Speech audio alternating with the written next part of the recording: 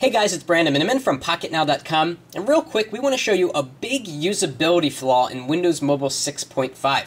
So let's take it back to Windows Mobile 6.1. When you wanted to launch a program, you would go into the Program menu, and then you would find the program and launch it, right?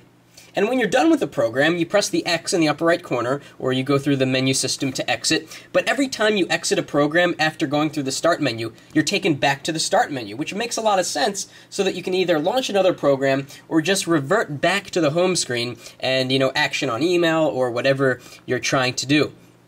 In Windows Mobile 6.5, this behavior doesn't exist at the detriment of the experience. So if we go into the Start menu and we open up a program, and then close the program, the Start menu is gone. We have to go back into the Start menu and open a program. For some people, this may not be a big deal, but for the power users, this is a significant problem that hopefully won't be present when Windows Mobile 6.5 ships officially on devices coming up this fall. So again, we open up any program, we close it, we're taken back to the home screen.